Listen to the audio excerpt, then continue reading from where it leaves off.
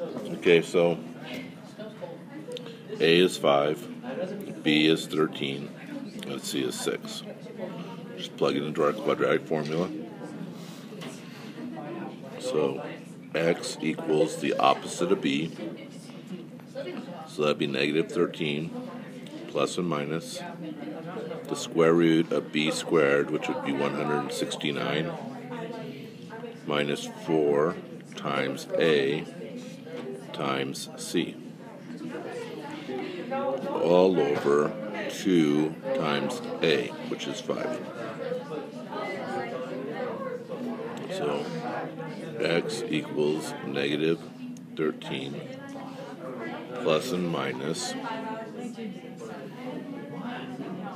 the square root of 169 minus 120 all over 10.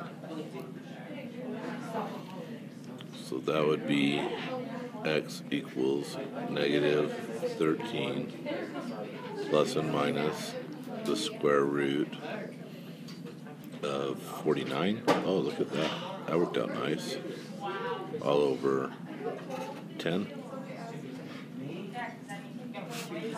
So x equals negative 13 plus and minus 7 over 10.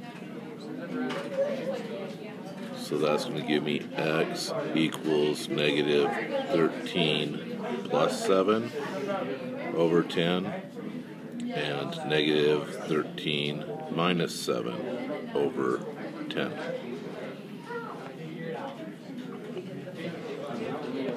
So negative 13 plus 7 would be negative 6 divided by 10. So that's going to be negative 3/5.